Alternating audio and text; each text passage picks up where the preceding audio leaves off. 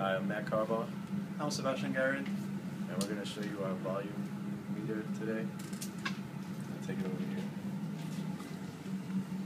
Basically, we got a analog audio signal source going into this IC right here, which is a VU meter, and then the VU meter displays the output onto the 10 LEDs.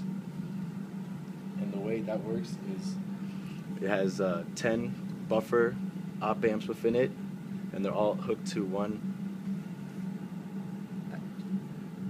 Actually, they're all 10 comparator op amps, and they're all hooked to one buffer, which goes along with the input at pin 5.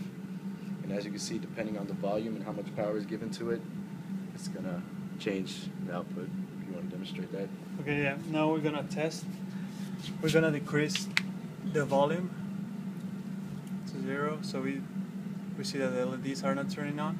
And as soon as we put a lot of volume, it will increase the volume, so the LEDs will turn on. So we can just see.